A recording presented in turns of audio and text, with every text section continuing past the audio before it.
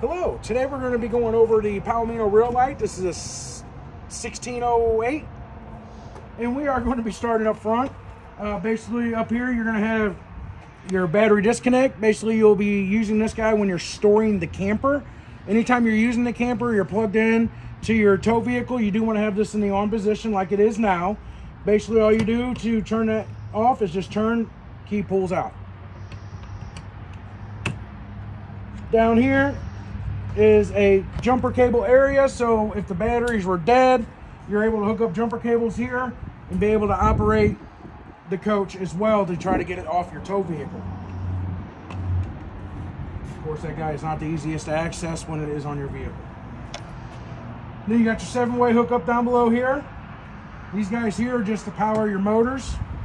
You got two different motors. One's going to be operating your jacks to raise and lower the coach. Your other one here is to raise and lower your soft side.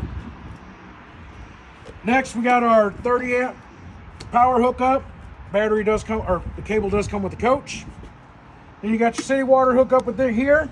With this guy, it is recommended that you always want to make sure you got a pressure regulator on the water spigot. From there, your options of an inline water filter, and then your blue or white water drinking hose. From there, you'll hook this guy up. You'll be ready to use the water system right away. The other one here right next to the side, this is basically just a drain for your kitchen sink. So your kitchen sink does not have a tank. Basically, you just hook up a hose here and you can run it.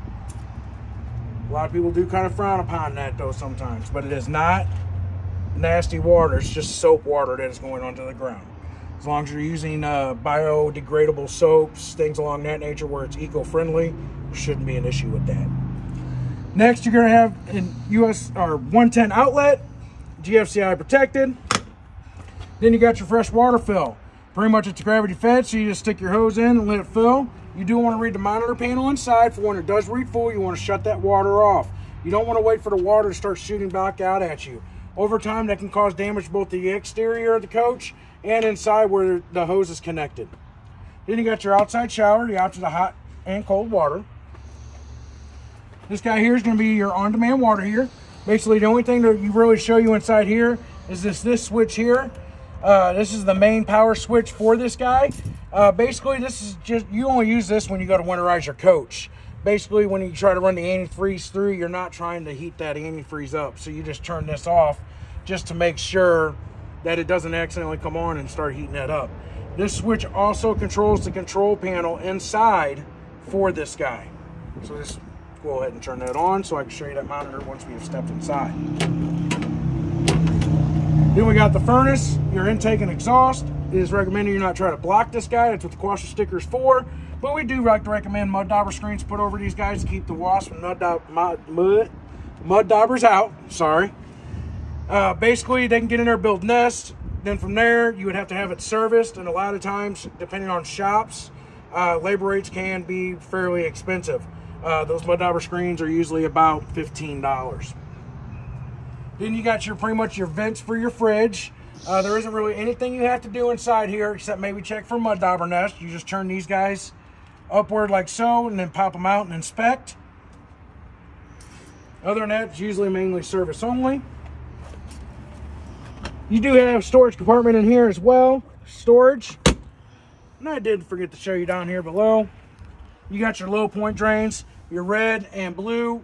Blue for hot, blue for cold, red for hot.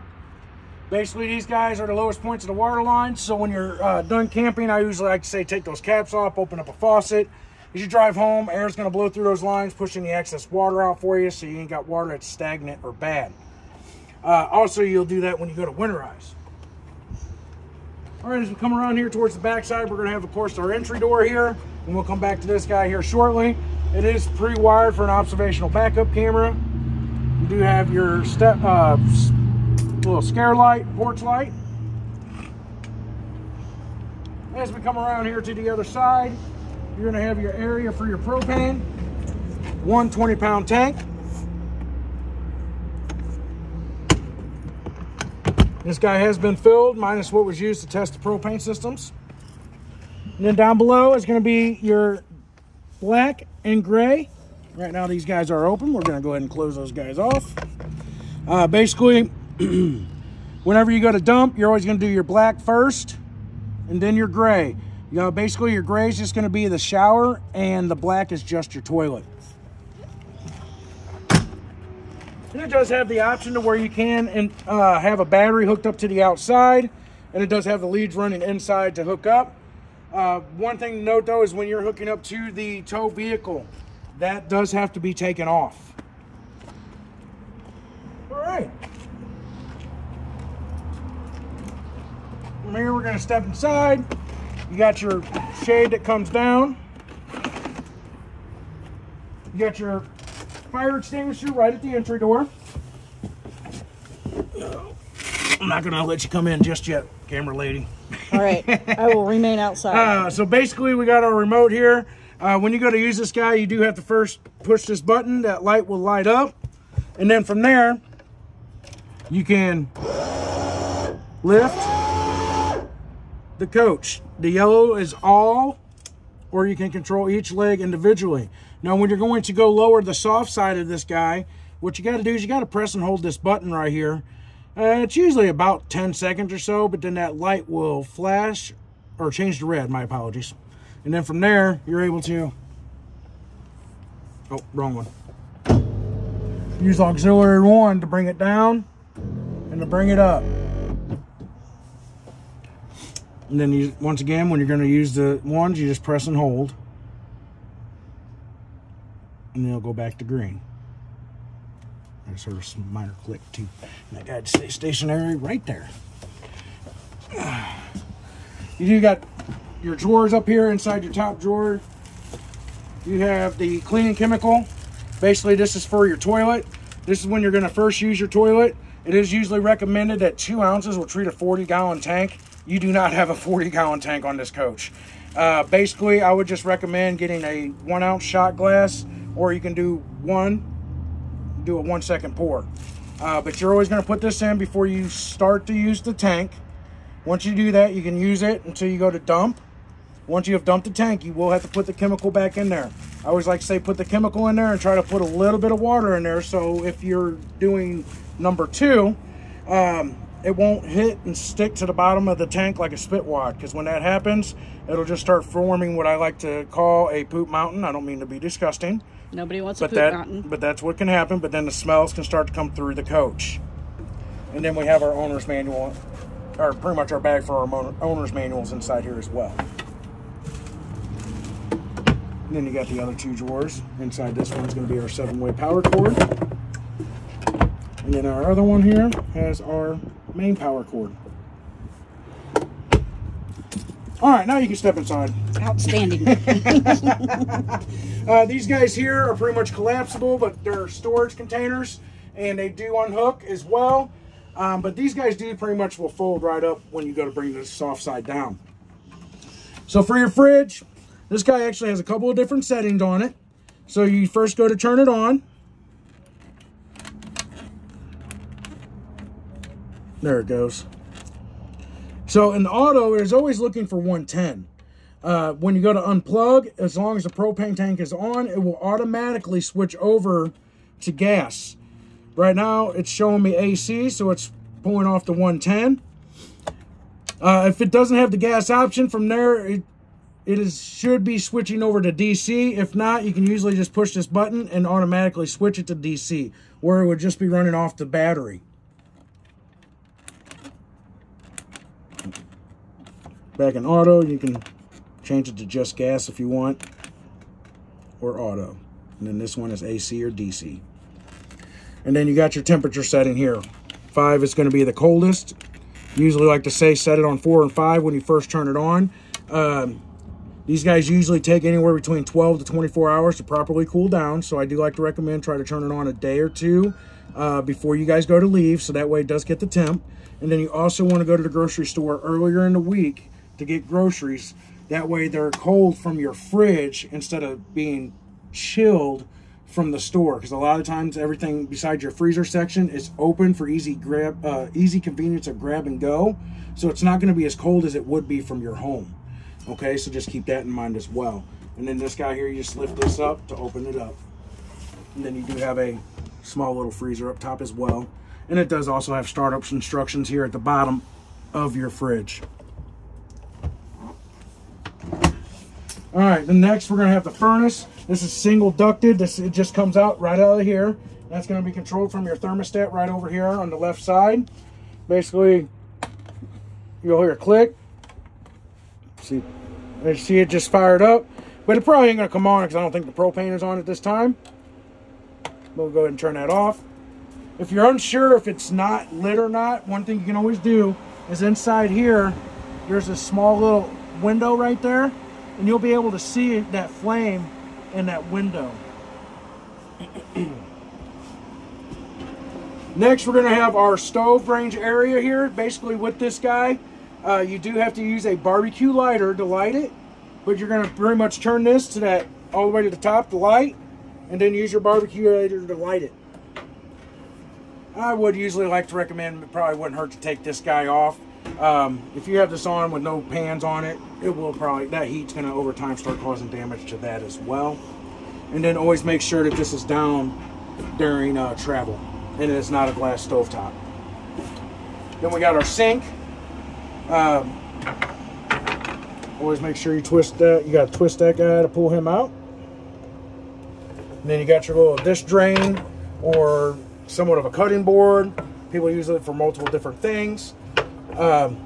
So basically, when you go to turn this guy on for your hot water, down here is the control panel for that. So right now, I just turned that panel off actually, so we'll turn that guy on. From there, you're able to adjust your temperature settings.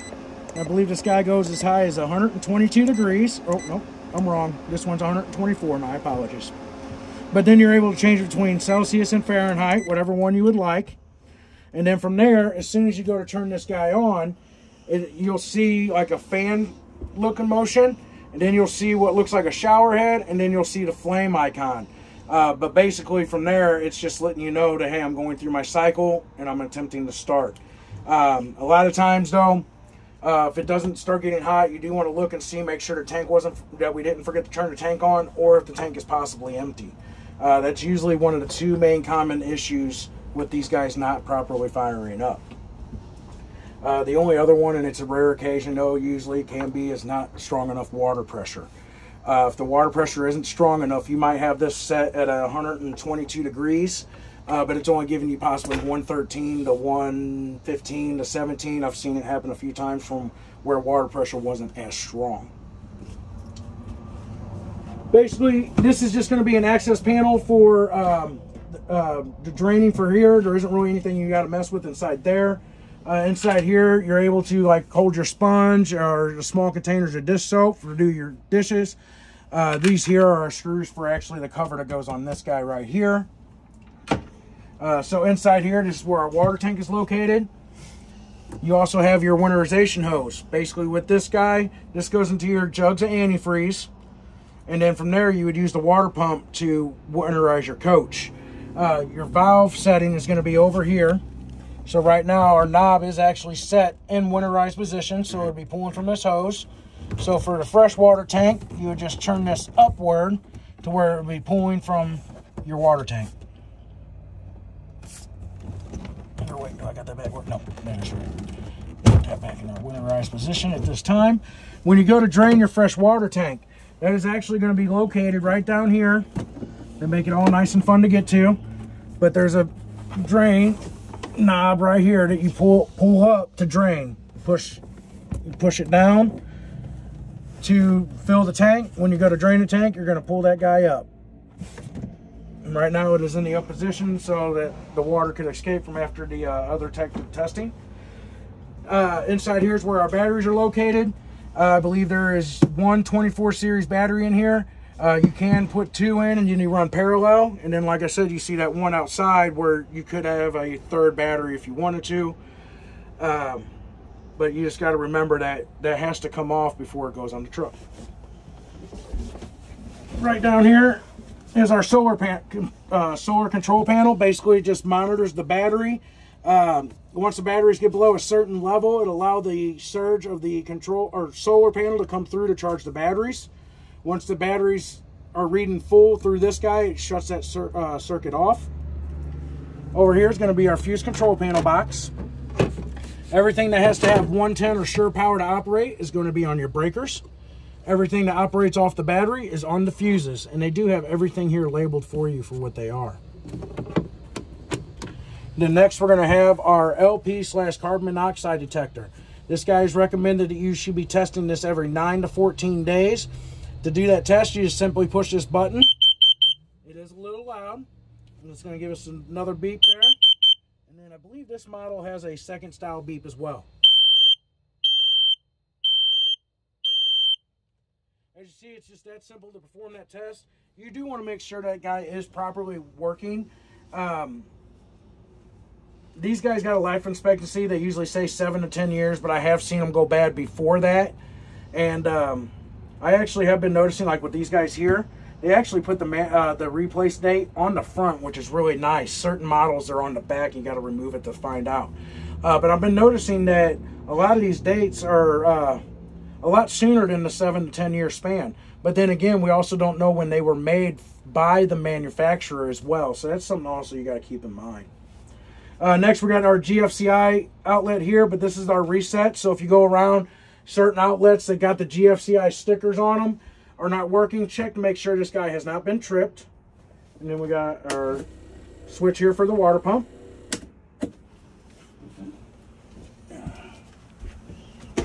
All right. Then up top is going to be where our bed is located. You got your cushions here basically for the couch area. There is storage up above as well. On your soft sides, these guys are able to unzip and you're able to roll it down so you can get that airflow. I do always like to recommend, though, when you go to re-zip these guys up, make sure the zippers are towards the top. That way, if there is rain, they couldn't potentially get in. They got the little flaps on the outside to help kind of protect from rain from getting in. This line here is for your air conditioner. It just goes through a hole right down here. This here is going to be your leg for your table. Basically, this guy here goes right in, and then you twist till it gets tight. Nope. Nope, it didn't lock in on me. Oh, I make it too tight.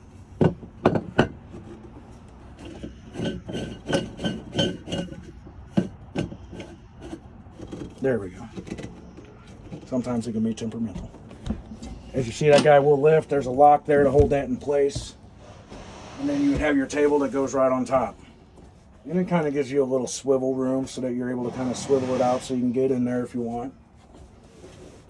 And then they got this cap piece here, so when this is not in here, you're able to stick that cap right in there. Inside here, you're usually able to store this guy here, and it'll stay nice and hidden. There was no storage underneath that guy. This guy here is your fire exit window. So if you're unable to make it to the door, you do have a way to get out. This is actually on a hinge, so this window would open, but you can actually fling the window all the way open so you can get out. They always got this here so you can try to pull it out before you try to get out. I always look at it if there's a fire. I don't give a darn about the screen. Rather here to replace you, we had to replace the screen than someone receiving burns from trying to pull a screen out. Always do make sure try to go feet first unless you're a good tumbler, and then you can tuck and roll. You got a USB hookup right here as well, so you can charge your phones. And then inside this area here, open this up here. So basically you got your shower right here. And then of course that's going to be just your gray tank. Inside there is just a little storage compartment. It might have a toilet paper holder in there. Not yet. You could put one in there. I'm looking at the camera. I ain't seeing it. But then you got your toilet here. So for the toilet, when you're going to do your business, you would lightly press on the pedestal underneath to add water so you could do your business.